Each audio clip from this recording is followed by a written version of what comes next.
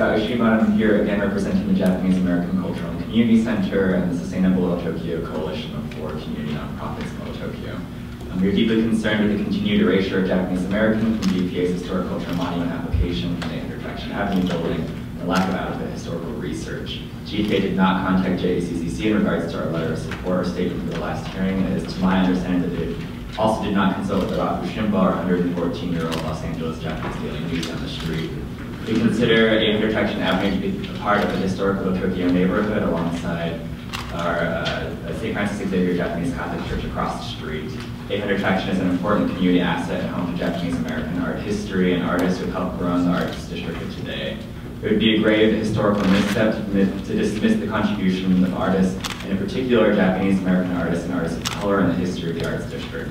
In a recent LA Times article, Councilmember Huizar said that an arts district devoid of artists would be a horrible irony and a cruel travesty for that community, for the city of Los Angeles. We urge you to include and recognize the history of Japanese Americans and the residents here at a minimum, and we are very troubled that 800 Traction could potentially receive this designation while the owners simultaneously erase the people, history, and culture that have built building a living, thriving cultural asset to our community. Are you done?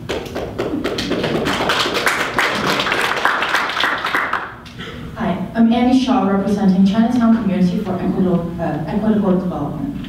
Like many here today, I'm an artist and a community organizer for marginalized communities who are fighting to save our last homes that made our neighborhoods historic in the first place.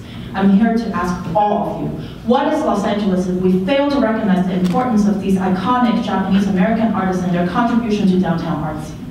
We in Chinatown are truly disgusted by the evictions of Japanese American community driven by the greed of DLJ Capital and Swiss Bank. We're further appalled by the GPA consulting firm's lazy research and blatant racism in erasing the important connection between these Japanese American artists, Chicana artists at 800 Traction to Little Tokyo, Boyle Heights, downtown Los Angeles, and greater beyond. To support their eviction is a slap in the face not only to the Japanese American communities, but to the Asian American communities and POC communities in Los Angeles.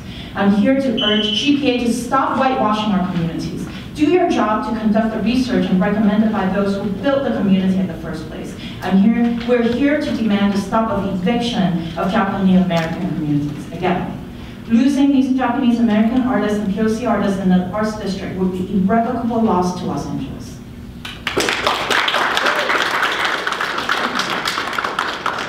Masaoka, representing the Little Tokyo Service Center, which is a nonprofit organization that has helped to preserve the diversity and affordable housing in Little Tokyo.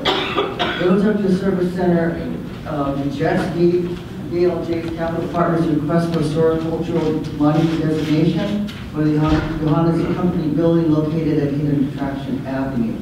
As members of the Little Tokyo community in what is now known as the adjacent arts district, we are aware of the concerns being raised by the residents of this building and are concerned that the new owners could be rewarded with tax write-offs when their tenants are facing evictions without compensation. Further, we feel it is important that we value the current and past tenants' contributions toward developing the arts district in Little Tokyo.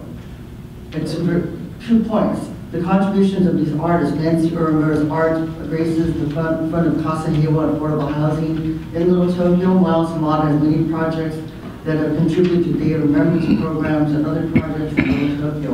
And finally, I think as mentioned that the 70th anniversary this year of EO 9066, which ordered the eviction of Japanese Americans from the West Coast, is this year, and to add insult to injury, and in that context would be to erase the history of Japanese Americans from the 800 Traction. We ask that you reject your request.